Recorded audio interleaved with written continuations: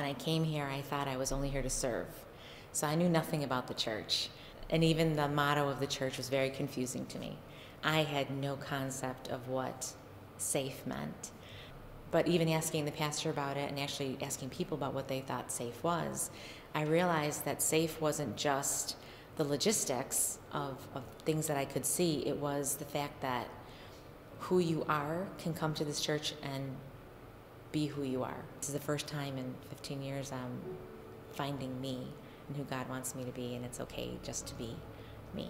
So safe has been life-changing, and as odd as it may sound, I actually use it now. I tell people this is a safe place because I know they can walk in those doors in whatever state they're in and just find a path to reconnect to God.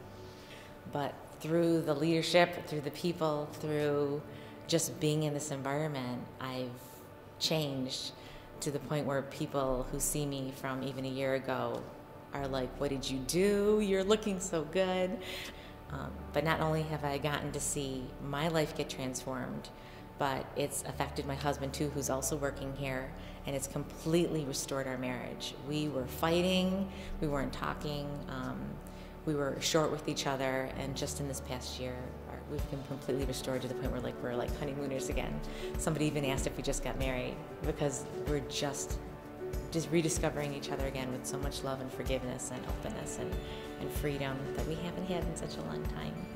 We're doing dates. We've never done that before. We're actually going on dates, and we're spending time with each other and getting to know each other again. So being at Calvary has really taken our marriage from a place of being constantly frustrated and tired and aggravated with one another to actually being able to get to know each other.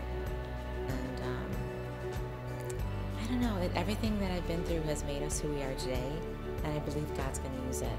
And now I know what being part of a community and a family is like, and I really like it. So I'm excited about what God can use me for to help others. And I'm not afraid of the future anymore, which is awesome.